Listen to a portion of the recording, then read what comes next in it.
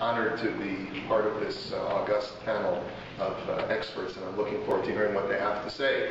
I'm just here to act as the moderator and to sort of give us a short introduction.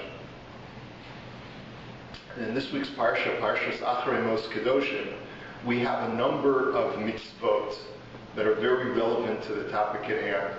For example, we have the mitzvah B'tzedek Tishpot Amitecha. You have to judge fairly your fellow Jew. Another mitzvah that we have is Lo Ta'amod Al Dam Re'echa. Do not stand idly by if your brother's or sister's blood is being spilled, whether literally or figuratively. We also have the mitzvah Ve'ahavta L'Re'echa Kamocha. Love your neighbor as yourself. Do unto others as you would want them to do to you. And these also can certainly be applied to the aguna. But we also have to remember that these mitzvot all appear in the Torah after all of the mitzvot of the arayot, which are the forbidden relationships. And the Torah is very, very concerned about maintaining a holy society. Part of the maintenance of a holy society is the way that we interact with each other. But a very important and crucial component of maintaining a holy society is making sure that the laws of marriage and divorce are properly maintained so that we do not engender within the Jewish community any kind of bastardy, any kind of mamzerut that could, God forbid, ensue if the law is not followed carefully. So with this in mind, let's talk about what an aguna is. What is the definition? The verb igun arguably appears in the book of Ruth in the very beginning, when Naomi says to Ruth, Halahein te'agena, that I'm not going to be able to find sons for you to get married to now that your husbands have already passed away. And some Meforshim understand that the word te'agena in that context means that a person is going to be deserted. So one way of translating igun is desertion. And another way of translating igun in that pasuk is referring to sort of creating a confinement or a circle around the person so that the person feels trapped and can't get out. Both of those things apply to the modern day aguna.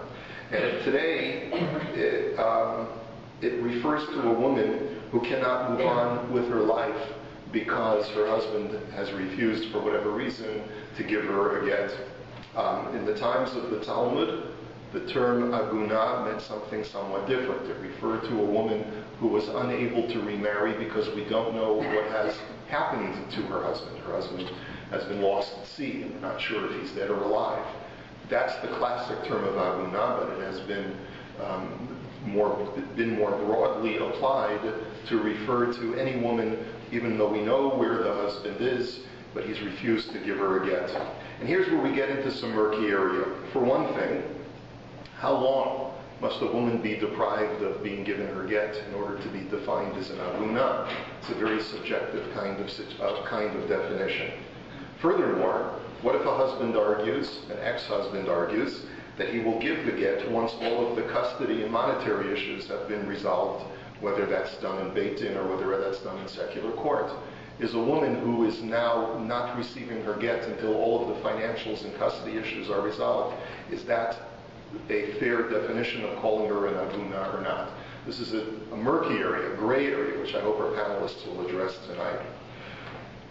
Another issue that needs to be addressed is that this has become, sociologically over the last couple of decades, this has become a women's issue. And arguably, one could argue that this is a men's issue as well. There are cases of agunim, if we can use that term, of men who are desirous of moving on with their lives. And the wife has refused to receive the get because she's not ready. And halachically, from the times of Rabbeinu Gershom, a man is not allowed to coerce his wife to receive her get. And therefore, while it's not as prevalent and it's not as common, but we do have a men's issue of aguna or igun as well. We also need to clarify that there are certain challenges with agunot in North America today. I have not dealt with any agunot in the BAYT to date in this community, but I have dealt with it in other communities where I've lived, and I can tell you that the problem exists where you have a few unsavory individuals who have succeeded in making their ex-wives or soon-to-be ex-wives miserable by not providing a get. And this is truly abhorrent. But sometimes when we see despicable behavior, we are too quick to find someone that we can pin the blame upon. Do we blame the rabbis? Is this a fair indictment if we find that a woman is not receiving her get? What if you have a Beis Din in the city that has done its utmost to prevail upon the husband to give his wife a get, and yet the family of the husband, and sometimes even the rabbi of the husband, certain sometimes very influential men and women within the community say, no, we're not going to listen to the Beis Din, we're not going to listen to the rabbis. We need to remember that the Torah is very clear. This is a biblical issue, very clear about the divorce process. As in marriage, it is a unilateral process whereby the husband presents the severance paper to his wife. It is not a bilateral process. The husband divorces the wife does not divorce the husband. Just like as a man marries the wife, he presents her with the ring under the chuppah, she does not present the husband with the ring under the chuppah. If we're upset with the fact that a particular woman that we know is an aguna, it is sometimes appropriate to blame the community, but sometimes it's not appropriate to blame the community, whose hands may be tied in a particular situation, and we need to know before we are quick to make to judgment. One might ask, and this is a little bit of a philosophical question, how could HaKadosh Baruch Hu, how could the Almighty create a situation like this, to allow a woman to become chained, so to speak, to create this kind of drama, where a woman cannot move on with her life because she's waiting for her husband to give the get. And this is something that requires a lot of thought, and now's not the time, but in a nutshell, you have to remember that the Torah was given to an Am Kadosh, it was given to a holy society. God had certain expectations of the way people were going to behave between man and God and between themselves. And sometimes it is possible for the system to be abused simply because some people can stoop so low that they fall below the radar of what the Torah expects of basic human decency. It's not an indictment of the Torah, it's an indictment of humanity, it's an indictment of the individuals in question. I was privileged to witness the delivery of a get recently here in Toronto with the Beis Din that presides over get. Under the best of conditions, giving a get is a tragedy. Witnessing the delivery of a get is a tragedy where emotions run high and there are plenty of tears to go around. But I'm proud to report that the Beis Din in charge of Gittin that I was witness to presided over the case with the utmost of kindness, sympathy, and sensitivity to both the man and the woman that was before them. And I preface that to you so that we have an appreciation and a sensitivity to some of the pressures that the Beis Din is under, and while at the same time dispensing the utmost of kindness and sensitivity to the people and doing their best to be able to help the situation along. Therefore, in the course of our discussions, I asked us to be mindful of the constraints under which our sages, both the Talmudic sages and our latter-day sages, are operating under, and not to be quick to judge or to indict. And finally, just to last framing of this discussion, when a couple decide to get divorced, just to go through the mechanics of the process. If God forbid a couple do decide to get divorced, one or both spouses will go to the Beis Din to arrange for a get. When only one spouse is desirous of a get and the other spouse either doesn't care or is opposed, what happens is that the spouse desirous of a get requests of the Beis Din to issue what's called a hazmana, which is a summons, it's a court summons. And a responsible Beis Din will issue the hazmana, and here too it can sometimes become a little bit murky. In certain situations, the spouse could refuse to appear for any number of reasons. He could write back to the Beis Din and say, I will not appear before your particular Beis Din for certain specific reasons that he gives. Sometimes those reasons are legitimate and sometimes they're not. A spouse could also simply ignore the hazmana. This is not permitted in halacha, but it's truly lamentable that some people behave in this way, but this is what sometimes does occur. A spouse can say, I am happy to give or receive the get, but I first wish to finalize custody and our financials before proceeding with the get in Beis Din. Here the Beis Din, at least the policy of many BAYT, including the Beis Din that I spoke with here, will do whatever is in their power to prevail upon the recalcitrant spouse to separate the two and say, listen, just give the get.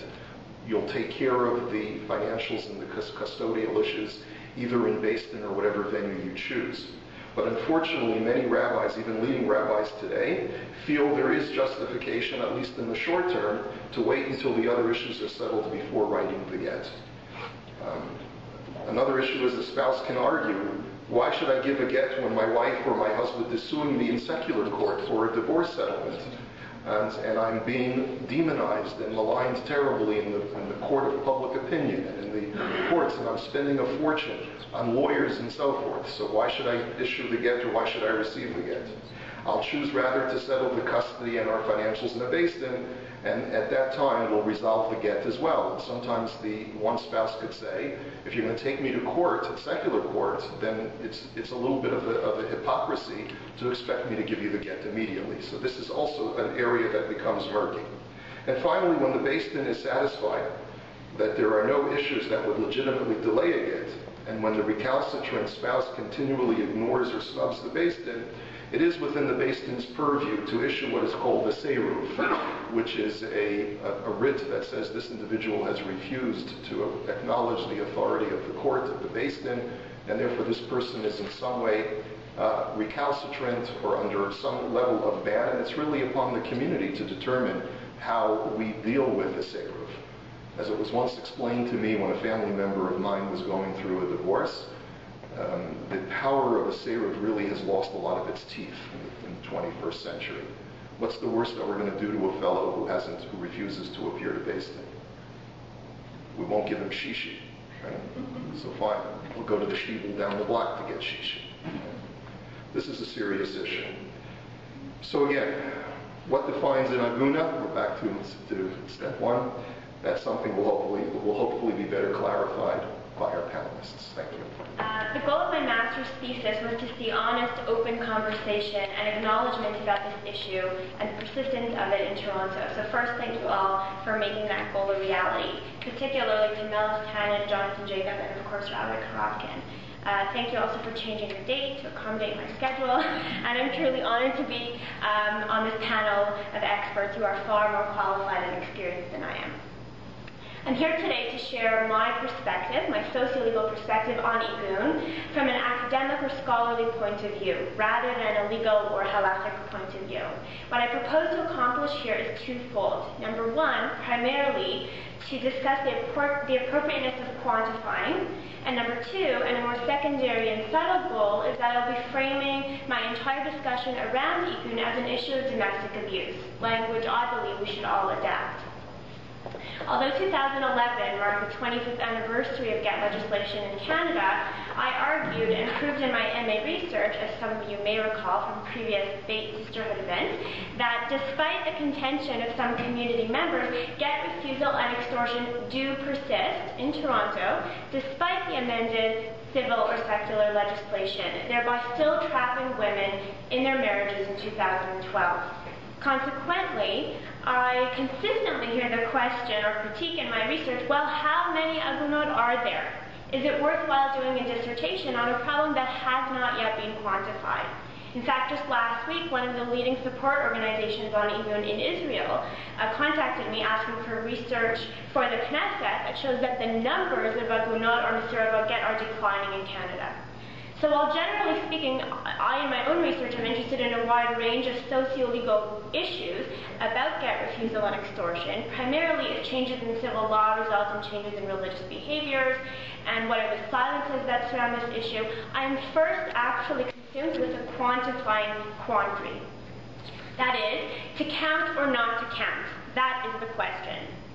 In a timely fashion, while I was in New York last semester doing archival research, a groundbreaking census was released quantifying agunot, and I want to share with you a bit about that survey and some of its findings. Spearheaded by Barbara Zackheim, founder of the Washington Coalition Against Domestic Abuse, and conducted by a DC-based national polling research firm, the census polled community-based social service organizations across the United States and Canada. Responses were voluntary. Over 70 organizations were surveyed, but only 20 responded. 20 out of 70. Research began with the distribution of an Agunot survey in 2010 to these organizations that have dealt with Agunot or other victims of domestic abuse in the past 5 years. However, Agunot themselves were never personally surveyed. In designing the research, they set out not to sample Agunot themselves or the organizations that actually provide care to them, but rather only to conduct a census, a study of exactly how many cases of get refusal exist today and have existed in the last 2 years and 5 years on these groups' books. Based on the responses of the 20 out of 70 organizations, the census identified 462 Agunot over a period of 5 years, suggesting that there has been an increase in cases of women being refused a get, during which time the rate of case resolution has actually been declining. The census also found, just like other victims of domestic abuse, that Agunot are younger women, more than half under the age of 40, 86% of whom have children. They have little money and are unaware of the resources that are available to them. As well, the study determined that 61% had civil divorces, but not their get, a huge problem. In concluding the study, the claim made was that results provided evidence that Agunot are a growing segment of Jewry today, at least in North America.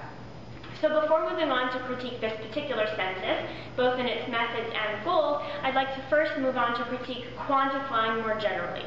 Okay? Quantifying offers grounds for claiming authoritative knowledge of reality. People believe that numbers tell the truth, and that they're needed for making change, regardless of the actual people who are reflected in those numbers. The question then becomes, who determines when the numbers come to constitute enough evidence or enough truth? Okay? How are the numbers interpreted? Furthermore, who is the well-trained authority capable of getting these immutable results and then reifying them as experts in the field, particularly when they themselves are not actually the ones who are experiencing the issue? So although Agunot advocates are typically challenged by the desire to quantify because we may be viewed as less scholarly or less legitimate if we don't quantify, in fact, we may not be considered experts in the field because we are unaware of the scope of the problem. The truth is, I'm here to say that numbers aren't everything. With that said, I want to return to the census quantifying Agunot. It is my contention that attempts to offer a numerical value to Agunot are doomed to fail, and moreover that they are misguided attempts in the first place. In other words, the study is flawed, and let me tell you why. Getting an accurate number is impossible, and it's impossible for a number of reasons. Number one, there's a definitional issue. Before attempting to quantify Agunot, we must know and agree on a definition of the term. We just spoke a bit of that. Thus, we must consider the questions, who is an Agunot versus a misread get? How do we determine these categories? Who determines them? And is there uniformity or consensus among and across Jewish communities? Generally, there are 3 instances in which a woman might become an Agunot, but our particular concern is when a woman is simply refused a get by her husband, known more accurately as a misread get. It's quite common that support organizations or even rabbinical courts would only count the files that are open longer than a given period of time, perhaps a year or 2, and in which case a husband remained recalcitrant. Similarly, cases that dragged on and on, perhaps so long that women just gave up, were not counted at all in the study. Cases that were closed due to inactivity were not included. And what about cases where the wife either refused to give up her secular civil rights in exchange for a get, refusing get extortion, or when she only receives her get because she did give in to these extortionate demands? Where would these women fall definitionally? They would not be considered Agunot at all and would not have been a part of the statistics. Furthermore, different rabbinical courts and support organizations from city to city would have diverging views and definitions. Some would seek a narrower definition, therefore resulting in a smaller number, while others might seek a broader definition, resulting in a larger number. Arriving at agreed-upon definition, then, is a prerequisite for establishing a valid statistic. And being that agreeing to this universal definition is impossible, a reliable statistic on this issue is then by default also impossible. And what's even more problematic is that Zachheim's census does not address these definitional concerns anywhere. The second reason getting an accurate number is impossible is because there is an unchallenged or unacknowledged presupposition. What's clear is that only case files that have been opened or reported to support organizations would have been counted in the census. The study could not possibly be aware, nor did it seem to be at all concerned with, including women who have not opened case files in the particular organizations that were polled. As a result, any women who are too frightened or too ashamed or too proud or too concerned with their children's well-being or privacy to return to particular organizations for relief do not exist statistically from the census's point of view. And recall that only 20 out of 70 organizations returned a voluntary survey, meaning, just like abused women, there are likely many more agunot in our midst than we'd like to acknowledge. It is obvious then that the second reason it's impossible to get an accurate number is the presumption for and need for self-identification of the agunot to a support group or BAYT. Indeed, in order to count them in her study, Zakha needed women to have sought help from the particular organizations she chose to poll, being that the census was interested only in polling organizations about their agunot cases, women who presented themselves to the organizations, rather than attempting to track the women themselves and account for their stories and experiences with the issue. Of course, as with any type of domestic abuse, many agunot have lived quietly in shame or fear, concern for the negative effects on themselves, their children, their extended families, and have either not reached out to a support organization or are unaware that organizations exist to help them. As a brief aside, it's just vital for me to note here that the burden of shame is not for them to bear, but is rather the sole liability of the recalcitrant husband. And I say this because the first time I spoke about the agunot issue here at the BAYT, Shavuot 2009, one woman came up to me and said, we ought not to talk openly about this issue in our community. It's lashon hara, and women are often embarrassed. Agunot are often embarrassed. And so I'm here to tell you that it actually is our responsibility to talk openly about this issue. And in fact, every one of the agunot that I have interviewed over the last few years wants this conversation to be happening, wants it to be happening openly, and in fact, despite their absence on our panel, they want to be included in it. Aside then from the definitional issue, as well as the presumption of self-identification, the third and final reason that attempts to offer a number or statistic to agunot are doomed to fail is because seeking a number clouds the issues and prevents meaningful and constructive engagement with and usurps attention from the actual issue of get refusal and extortion, anchoring wives to broken down marriages. Dr. Rachel Legmor, rabbinic court advocate in Israel, said it best. She said, get refusal is the ultimate form of domestic abuse. Thus, the focus should be on the principle and potential for harm which may worsen from generation to generation. The principle is clear. It is an untenable situation that Jewish women can be held in a marriage, held captive in a marriage, from which they have exited emotionally as well as in a practical manner, but are unable to exit in a formal manner.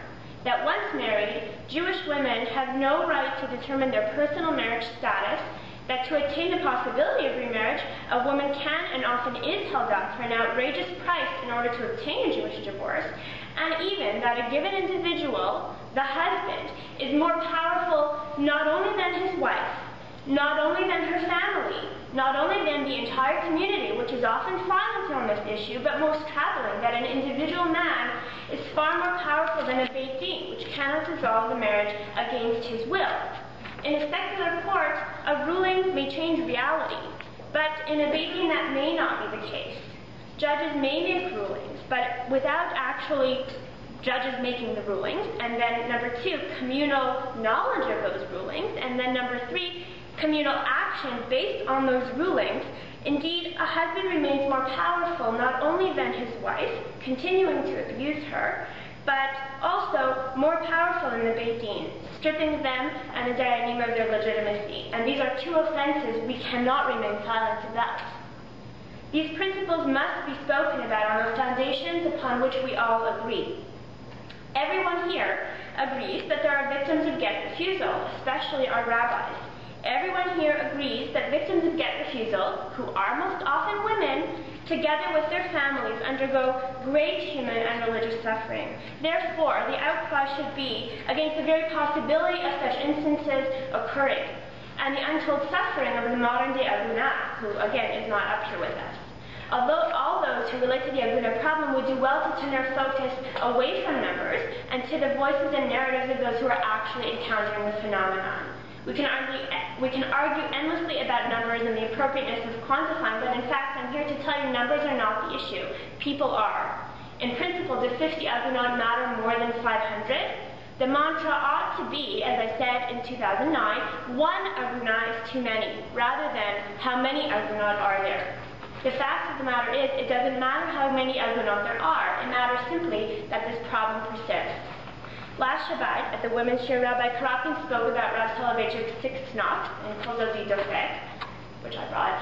It's a piece of a large, bigger puzzle, this book, Fate and Destiny, which is the book that changed my life. And the message of the book was about turning fate into destiny, about turning a passive existence, or situations over which we have no control, into an active existence, actualizing our potential and filling life with meaning. The six knots in the book symbolize 6 miracles in our time. And I feel that we, in our community, are at a pivotal moment on this issue for change to happen. There is a 7th knock at the door, and it's up to us to get up and answer it. Thank you.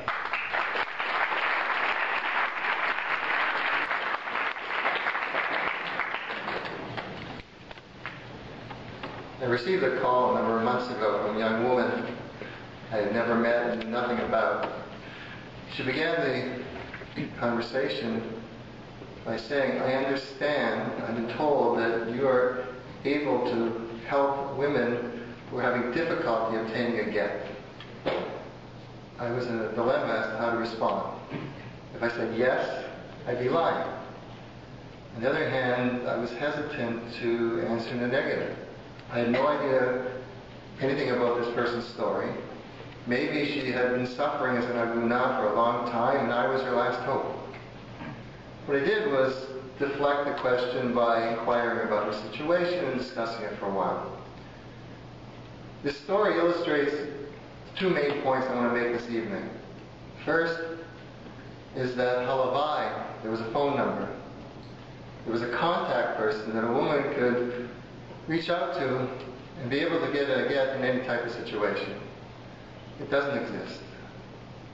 And I thank Rabbi Korobkin for his outline earlier, because it really dealt with a lot of the issues that I would have to explain.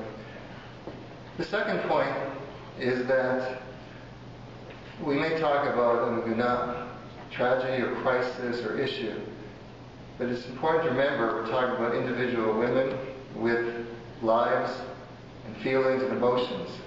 And that's really who we're addressing tonight.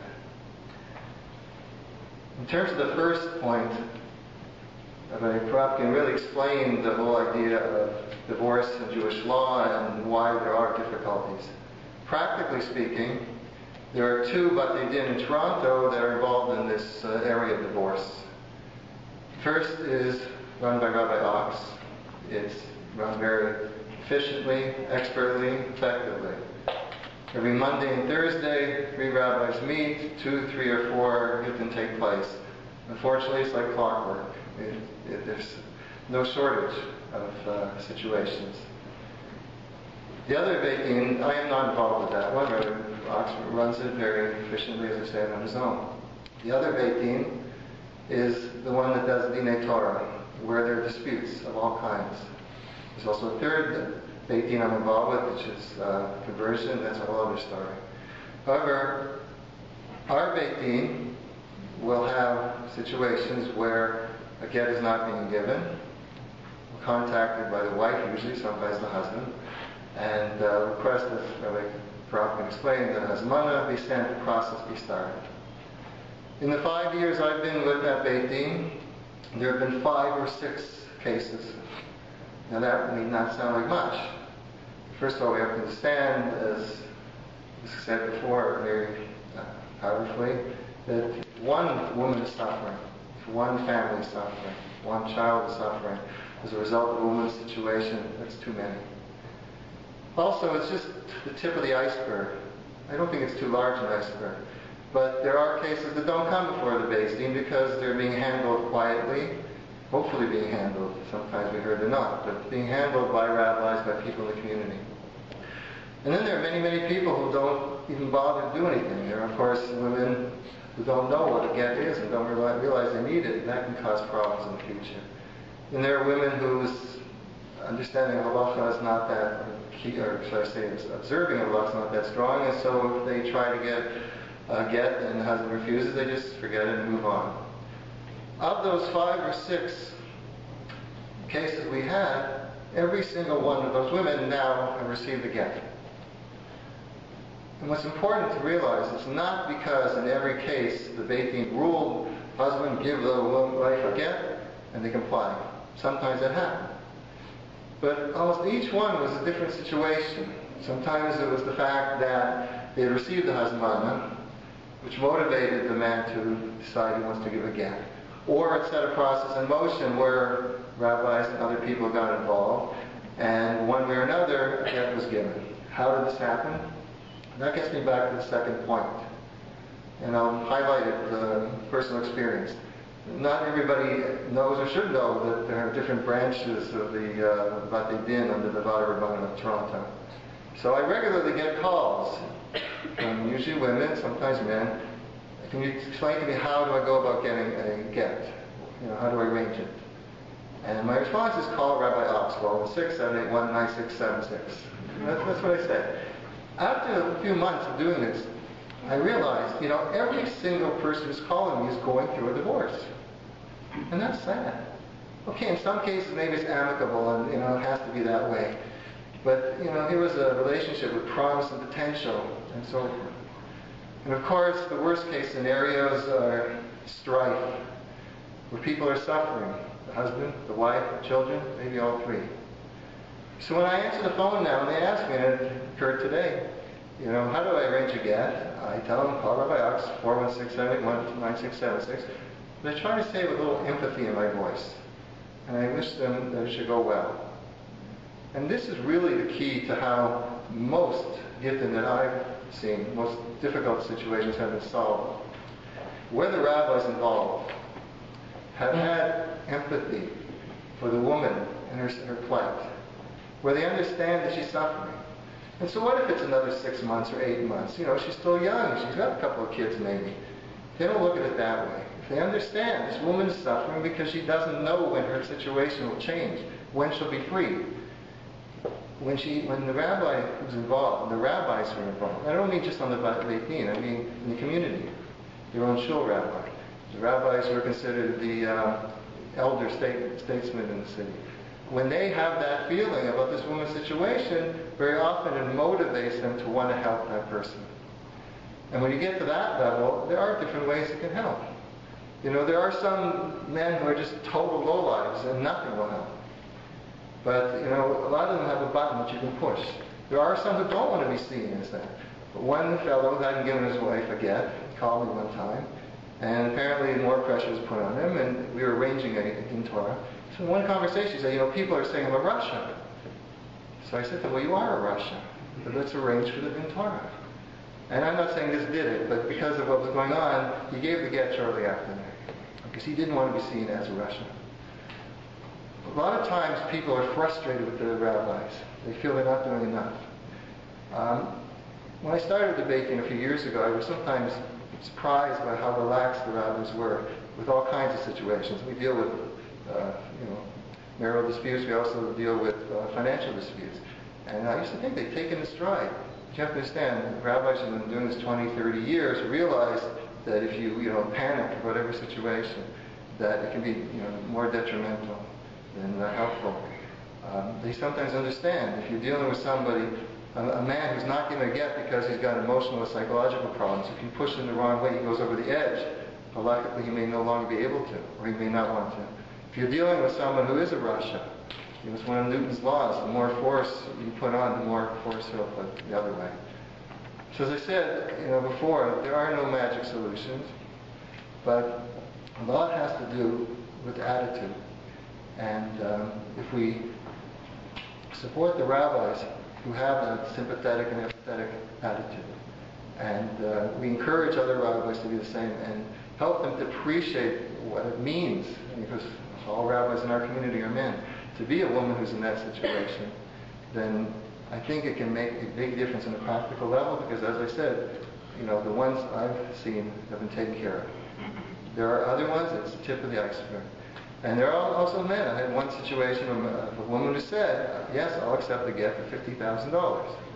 So, that can happen as well. But it doesn't matter, if it's a man or a woman.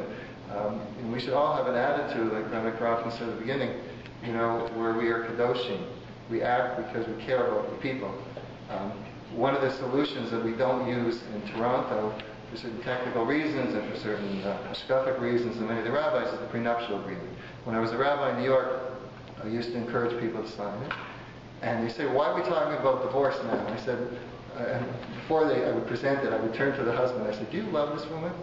I said, yeah. Do you care what happens to her? I said, yeah. I said, well, this document says that you care about what happens to her. Because if you get divorced, you care that she's taken care of. And that type of attitude is, the one that I think is most effective. Thank you.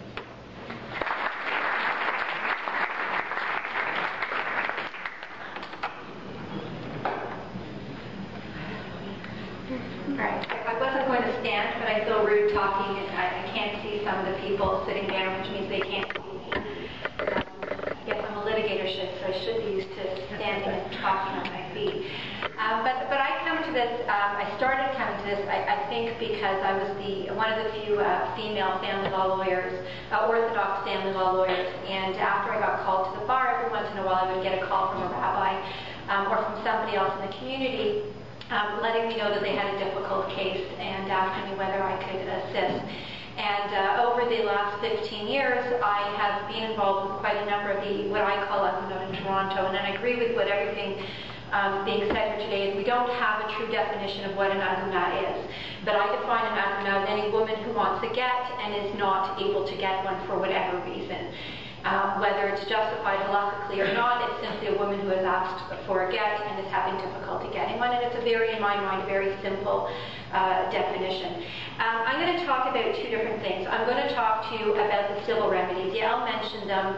Rabbi Vale mentioned them a few times. I think Rabbi Korobkin may have raised it also briefly. So I want to talk to you about the civil remedies available in Canada, because it's very different than the United States. And all the articles and all the literature that comes out talks about, there was recently the BAYT in New York released a journal with a whole bunch of articles dealing with the whole issue of get and agunot, and really it doesn't apply here in Canada because of the different laws that we have. So I'm going to talk to you very briefly so you understand what the laws are here, what we define or talk about the get laws, some of the remedies that are available to women, and then I'm going to talk to you, and this is really what my focus is today, about as a community, what should we be doing in Toronto and in Canada for women, because it's not just about the civil laws and the civil remedies. When somebody comes to see me, I'm only one piece of the puzzle. And working with the community and working with the BAYT dean, you really have to put all the pieces together in order to assist these women.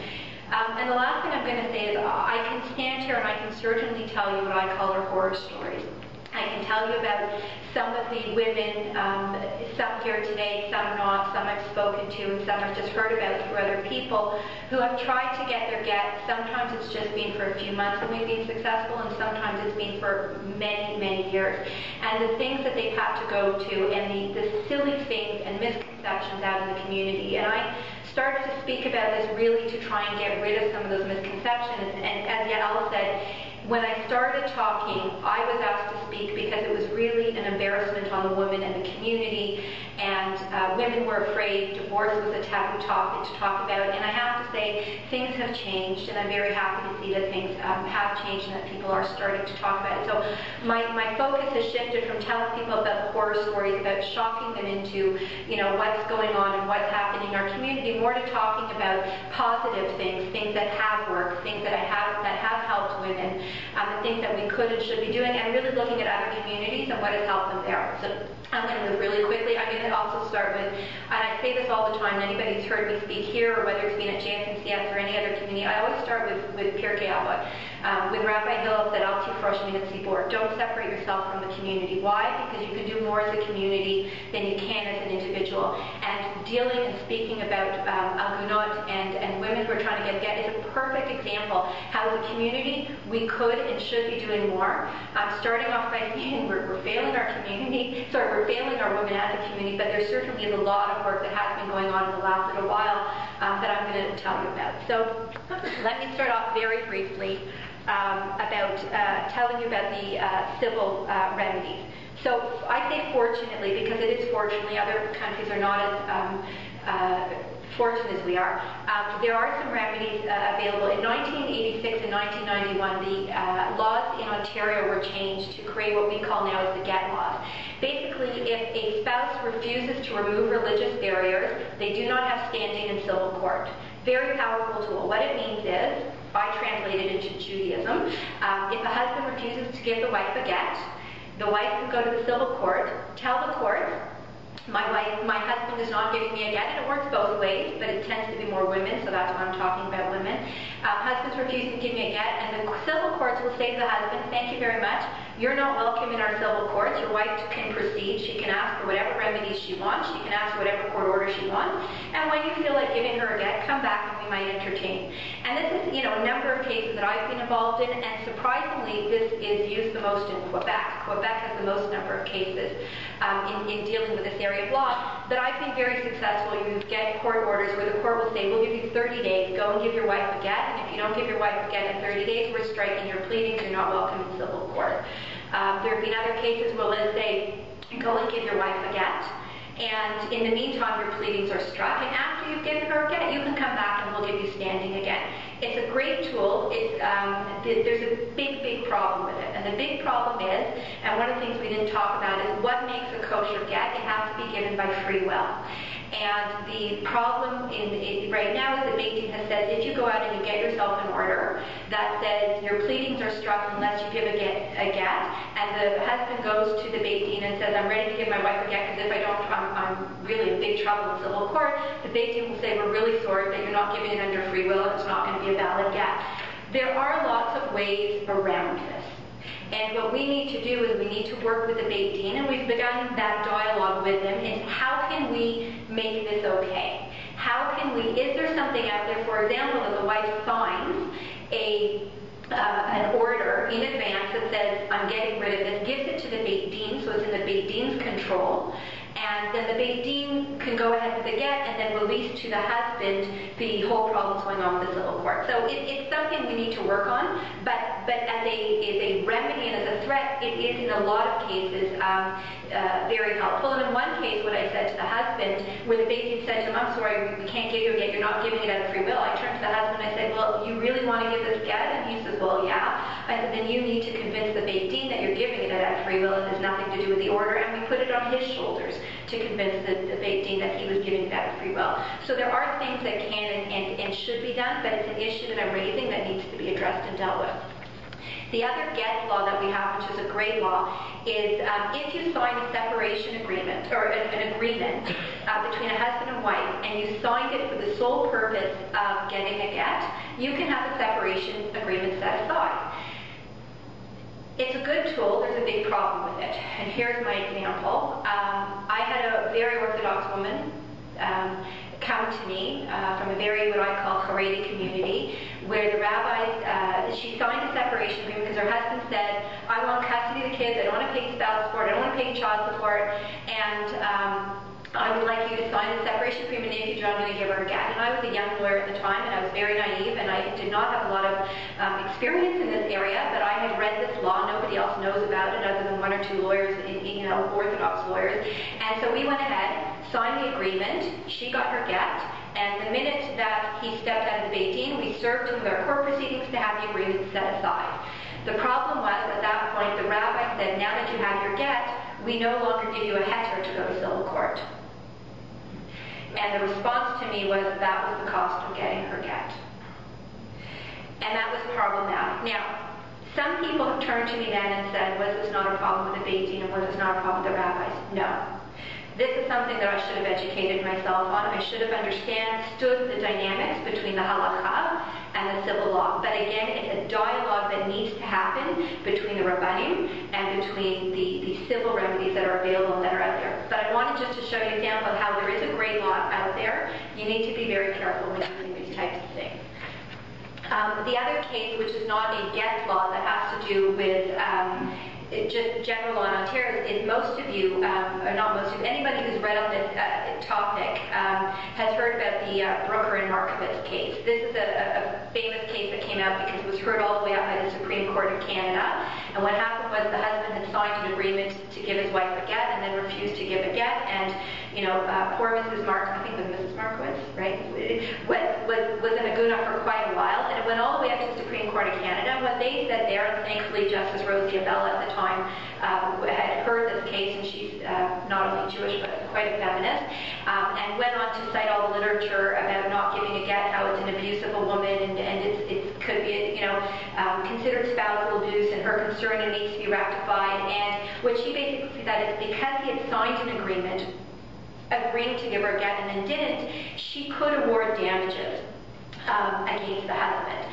So that case is sort of, whenever I talk to the Law Society or give a lecture to the Bar Association, I always say to people, just put it as standard in your agreement. If you're doing a separation agreement for a Jewish couple, you add in one line that he's willing to give her a get, that the parties agree to attend in front of the BAYT team for the purpose of facilitating a get. And this way, if a problem arises and he still refuses to give it to her, then you've got an issue. Then you've got a remedy. One of the things that we've talked about is the prenuptial agreement. The prenuptial agreement in the United States is a very powerful tool to the point where on the website for the RCA, they actually say that no rabbi should be marrying anybody without having this prenuptial agreement. The concept behind the prenuptial agreement is if he refuses to give her a get, then there are financial consequences to him for every day that she basically remains in under that. It's completely invalid in Ontario, and I've been called a number of times. I don't know why people have my number. I feel like I'm the lawyer on call, but I've been called a number of times to give ILA, independent legal advice, for women or men who are getting married at the BAYT. Rabbi Town called me a few times. I think while Rabbi Vale was here, I was called once or twice, although I don't know that you were officiating on it, to give independent legal advice, because it's not valid without it, on this American prenuptial agreement, at which point I have to walk in and say, look, if you're going to live in Israel, great. If you're going to live in the United States, not an issue. If you're remaining here in Ontario, it's not worth the paper it's written on. I'm sorry, I won't do it. In the United States, if the BAYT team hears a case, a family law case, they've arbitrated it and it's enforceable like an agreement. In Ontario, the same thing. The BAYT team, up until 2007, 2008, could decide an issue, and the arbitration award was as valid as a court order, and it could be enforced. The problem is legislation was changed because of this whole problem with Sharia law. We were caught under it. Arbitration award or arbitrations are only valid now if determined by a certified family law arbitrator, and it has to be determined under Ontario law. So it's a lot of information, but basically the BAYT team right now in Ontario cannot arbitrate family law issues and have the orders enforced anymore. So the prenuptial agreement is pretty much invalid. Having said that, there are things that can be done in Ontario, and I'm going to talk in about 1 minute about, I know you're giving me the time, I know, 2 more minutes. We're going to talk about what we are doing to try and address that. But that is also a dialogue that we need to have, and also the BAYT team here has to feel comfortable with the prenuptial agreement, which there are some issues with the prenuptial agreement in the United States. So where do we go from here? These civil remedies are great, they're useful sometimes, but they're only one piece of the puzzle. And I'm going to start by saying the community in Toronto is a wonderful community, and under many different auspices have done some wonderful things. But the one thing that they failed at is any type of organization to support women and or men who are agunas. And I always tell the story. For many, many years, Joyce Escalop, who is sitting here, ran a hotline, and she was the sole woman, the sole person in the sole committee assisting women who were trying to get agunot. And there was a hotline number that if you were trying to get a get and you couldn't, this is the number that you could call, and she could give you information. She stopped doing that, and a couple of years ago there was an ad in the CJN, and there was a hotline number, and I thought, oh my goodness, there's somebody organized finally in Toronto who's going to assist our women. And I called the number, and a woman in Montreal picked up. And Montreal was such a much, much smaller population than we have, felt sorry for the women in Toronto, and the hotline number in Toronto was being forwarded to Montreal, and I thought, how pathetic that Toronto, with the numbers that we have, with the organizations that we have absolutely nothing to support our women. So what I am proud to say is, after speaking many times, there is a group of men and women who have now gotten together who are working very closely both with lawyers and with the BAYT, and many of those people are here today. Many of the people from the executive are here today, if anybody's interested. But looking at things like supporting the women, having a hotline number. If you're trying to get a get, who should you be contacting? What are the types of things that you could be doing? Working with the BAYT. If the BAYT says to me, we need this get law is a problem for us, a civil remedy, but here are the types of agreements we need, then why do we not have a group of civil lawyers and a group of Rebellions sitting down together and creating it? If we need a prenuptial agreement, in Toronto, one that's valid in Ontario, again, it has to be a dialogue between the community and the BAYT. And our community, looking at all these cases, we had one woman whose husband was refusing to give her a get, and we wanted to organize somebody picking outside where he lives, because he lived opposite her. He lived opposite, the center of the Jewish universe in Toronto. And I thought, what a powerful thing that, we spoke to the BAYT about it, and I started going through my Rolodex, thinking which ones of my friends could I get together to come and do this, and I thought that's not appropriate. In a city of our size, we shouldn't be doing that. In a city of our size, we should have a core group of people that we could pick up the phone and say, or put an ad in the CGN and know that more than 3 people are going to show up. So those are the types of things. Education, talking to the community, going in and talking to our schools, letting our women know that they should be signing prenuptial agreements, and letting the boys know that it's not okay. Speaking to rabbis and letting rabbis know that it's not okay to say, and I have to say this is my last little story here, but I had one rabbi who said, if she wants a get, why shouldn't she give something up for it? And I said, what would you like her to give up? And he said, well, maybe under halakha she's not entitled to spousal support. And I said, Rabbi, I have a particular case. The husband earns over $1 million a year. She's got 7 children. I said, he said, well, she'll get child support. I said, no, her kids are grown up now. I said, but he earns over $1 million a year. She gave up everything, and you're saying, and he didn't see eye to eye, and he thought she should be giving up something, and I had a lot of difficulty and could never agree with her. With him. But why should it be okay to extort other concessions to get the get? And why people think that this is okay? So I'm going to stop here, but I do want to urge all of you, if anybody really is interested, there are a number of people here tonight who are involved in this organization, in working with the BAYT and going out and speaking in the community and working with individuals who are trying to get their get. But really, if I can send you a message, the message is, as a community, we need to be doing more. We need to organize ourselves better than we have been. And if anybody thinks that there's a quick answer, really, there's not. It's not the rabbis, it's not the lawyers, and it's not the community. Every case, I agree very much with Rabbi Yael, every case is different. You have to find what works in that one case. So is it going to be the civil remedies? Is it going to be the community pressure? The BAYT, we're going to approach the board and the rabbi about changing our bylaws. B'nai Torah has done it, UGA Federation has done it, other shuls have done it. Amend your bylaws. If you are not giving your wife a get, you are not entitled to kibbudim, you're not entitled to public events in the shul. It's very simple. A lot of other communities do it. It's something that our shul should be doing.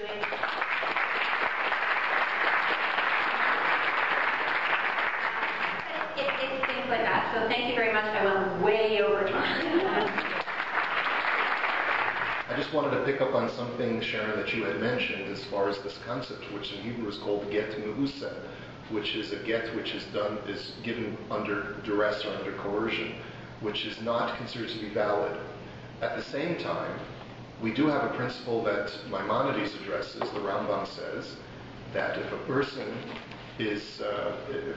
refuses to give his wife a get, Kofin oso ad she'omer rotzeh, we force him, not until he gives the get, but until he says, oh, I really do want to give the get. And the way it used to be done in the good old days, I come from the Wild West, is that they would take a fellow out into the back alley and they would say, would you like to give your wife a get? Let's give you an offer that you can't refuse. And eventually the man would consent. And sometimes the stories go that in Europe you would find them taking him to the mikveh and giving him a nice dunk in the mikveh until he would agree to give his wife a get. The question is, what kind of community responses are appropriate? Obviously, we're not condoning or encouraging the violation of any dina de malchus, of any law of the state. But at the same time, Canadians are so nice and so polite. When is it appropriate? When is it appropriate for us? At what level of a recalcitrance does it have to rise to? For us to be able to put this kind of communal pressure of picketing at a husband's residence or at his business and taking out ads, when does that start? We have an organization in the States called ORA, which Yael, I know you're very familiar with. Should we have a branch of ORA here in Canada, and at what point do we start the picketing process? I think there are two questions, and this is an interesting dialogue that I had with the BAYT, because one of the shuls came to us and said, we're going to change our bylaws and say that husband's refusing to give his wife a get, and you want us to implement these things. How do we know? And one of the simple responses was, we know because the BAYT has issued a hazmanah, which is a problem because our BAYT here does not issue hazmanot as a part of their process, their regular process and policy, and in fact, if they have a sense that the husband will not attend, they actually won't issue the hazmanah. I've seen them issue it a few times against women here. I've never seen them issue it against men, and again, I'm going over the last 15 years, they just don't do it. So one of the dialogues or discussions we had with them is finding some other measure or some other way to identify that the husband is refusing to give a get, other than what is the standard in some other communities, such as issuing a hazmanah. But when is it appropriate, what's appropriate? There are extremes. I actually met somebody who is paid by I wasn't clear if it's the Israeli government, Israeli army, who actually does travel the world and still does do the whole breaking your kneecaps, we're going to, try and convince you really want to give the get. I think that's extreme for a city like Toronto. But when is the response appropriate? I think any woman who has asked for the get and the answer has been no, almost regardless of the reason, a get should no longer be tied to anything for any reason. And although there might be halakhic grounds for not giving a get, such as saying you want all of their issues resolved, sitting here, it's just an excuse. It's just a reason. The get itself is not really tied. You don't lose anything by giving the get. You don't lose your rights to your children. You don't lose monetary rights. Same with the civil divorce. You don't lose any rights by actually giving a civil divorce. In civil law, we separate the two. You can get your civil divorce and the rest of the action continues. There's no reason that, I know there are some halakhic reasons, but there really isn't a reason that you can't give a get and still have all the other issues arise. And Rabbi Yael, you might tell me, or Rabbi Korobkin, there is, but my feeling is that if a woman is being denied the get, there really is something that we should be doing, and we need to have in place a sort of process of here are the first steps, here are the last steps, and the last thing really would be, public embarrassment, et cetera, and again, it's got to be done under the auspices of the BAYT. I want to clarify one point that Sharon said. As I mentioned before, there are two BAYT that are involved. So the person comes to Rabbi Yaak's BAYT, so the wife comes and the husband doesn't, or he's making all kinds of demands. Rabbi Ox's BAYT team will try and deal with it, and they do not issue hazmanah. But the cases I referred to earlier, that's when the people come to us, and Rabbi Ox, sometimes refer them to our BAYT team. So I'll get a call from a woman saying, Rabbi Ox asked that your BAYT team issues hazmanah. So it does get done in those situations where it's sent to the husband. That does happen. And Rabbi Korobkin's issue is very complicated. This whole idea of when is it rotzah, when are you doing willingly, when you're not. The prenup agreement in the United States that Sharon described before, it's not that it says there's consequences that the husband won't give a get, because that could be problematic. What it says is that if the marriage breaks down, that the parties agree to submit themselves to the jurisdiction of BAYT team X. And when they put themselves before the BAYT team, now they're obligated legally to solve their dispute, including everything, including the get. And if they don't come before the BAYT team, they can go just for the issue. yeah, it can be, you can cross out for certain parts, whatever they agree to ahead of time. And if the husband doesn't come to the BAYT team as he's agreed to, then there's a financial penalty for not coming to the BAYT team. So all these things have to be crafted in such a way. And Sharon mentioned before that the BAYT team will sometimes have that side agreement so that the woman will release this order.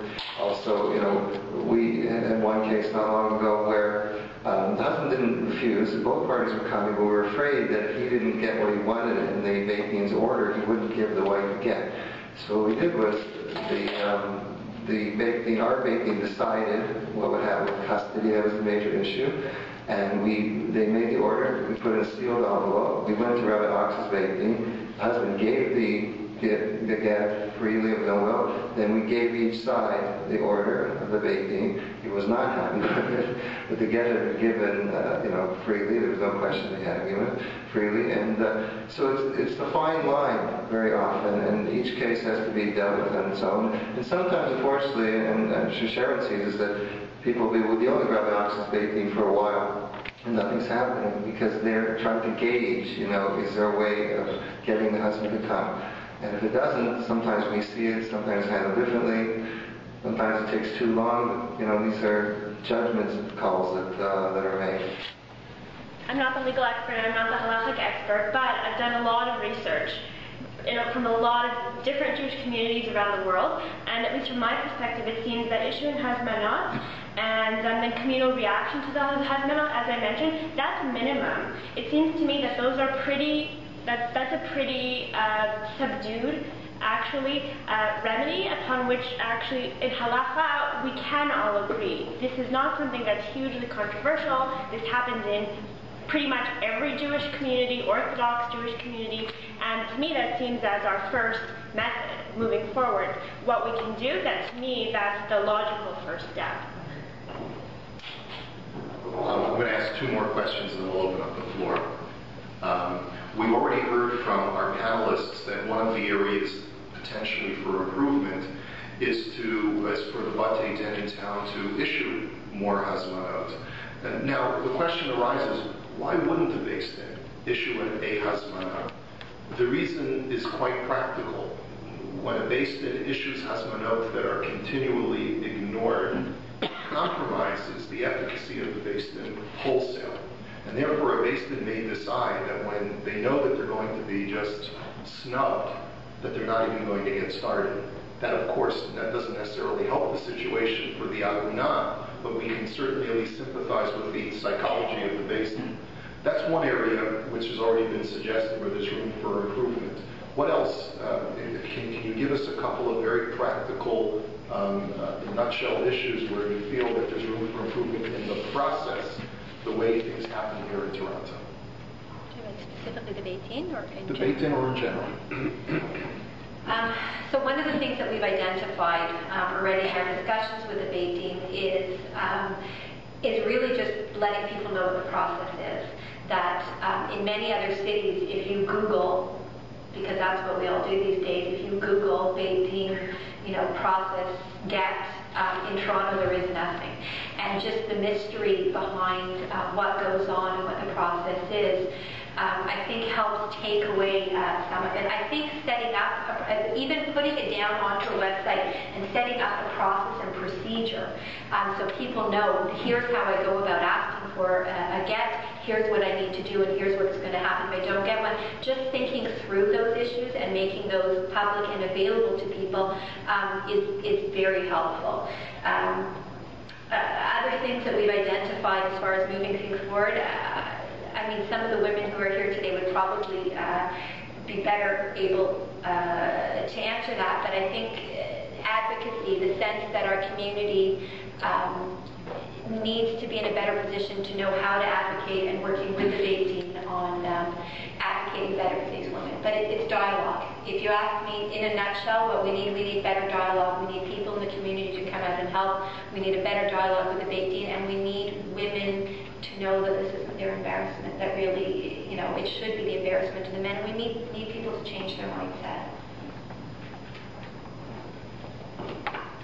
I think a very important component of this whole discussion is that the Vale, the organization of Orthodox rabbis in the GTA, is a underfunded and not very, complex organization. The main reason for that is that, unlike many other communities, the Vale is separate from the COR. In Montreal, the MK is part of the Vale, and therefore they generate income, and they have people who are employed by the Vale who work for both. So therefore, our Vale here is not as sophisticated. And if it was, it would be great, because what Sharon's saying is we should have a website where we are able to show what the process is. I agree with her totally. And there should be more, mechanisms for publicizing and for having dialogue. I will turn this over to the community. Anybody who wants to help with fundraising or just giving them money, so that we can do that. I'm being serious. It would be extremely helpful. The Vale does get money from the Federation. It's not a lot of money, relatively speaking, but it's very helpful to be able to operate.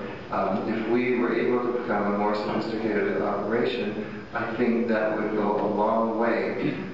If you try and call, the Bate Din in Toronto, you do not get, a receptionist. It's more ad hoc in terms of the way it's run. So, that is part of the, the chomot here, part of the agreement. If I could, sorry. Just to add, sort of a couple of things. I think, like I said, like I began, the real issue in Toronto, at least in the past few years, has been that nobody's talking about it. That's obviously changing. I think the main thing is we need to be talking about it, but not only that we need to be talking about it, we need to sort of shift away from contentious issues. So I think we ought to agree when talking about it that igun is a form of domestic abuse. It does happen most often to women rather than men. There's just a minority of men. And also that the get is non-negotiable, right? This whole idea of extorting for a get or what you're going to get in exchange for a get has to stop. That's at the basics, right? And this is an Ora's mandate, this is what they do. They frame the whole issue in these ways, and I think that that's a good starting place, at least for our conversation. I think I'm going to put aside my last question just to add one final comment to what has been said. One would think that at the very minimum in the electronic and technological age in which we live, a website for the Beis Din which has an online application for a get with an explanation of the process and what you can expect as far as someone getting back to you would be something that, at a bare minimum, is something that the women or men in our community should be entitled to, so that at least they can expect to know the process and have someone get back to them. So, Rabbi, we'll put you on the floor. Actually, I can. But yes. Sorry. You're laughing at it, but one of the things we're looking for is someone to help us develop that website, because the group of men and women that we're working with them, we don't have a name yet, and we really should. But it is a nice group of people, lots of subcommittees. They are working with the BAYT team to put together a website, because what was identified for us from the BAYT team is exactly that. They don't have the financial resources to put it together, so our group has volunteered to go out to do the research, to look at other websites available, and to actually put it together for them. I talked about the prenuptial agreement. I've got a group of lawyers who are working, who are prepared to work on that and work with the BAYT team in coming up with something. So these are all very practical things, but they're just really baby steps in the point that we don't have a name yet. So if anybody has a good name for this group too, just speaking for the rabbinic community, I can only speak for my role as the rabbi of the BAYT. If anyone in the BAYT, which is a pretty large shul, is discovered to be again, is trying to prevent their wife from getting a get, you have my promise, and I will go after you with a vengeance.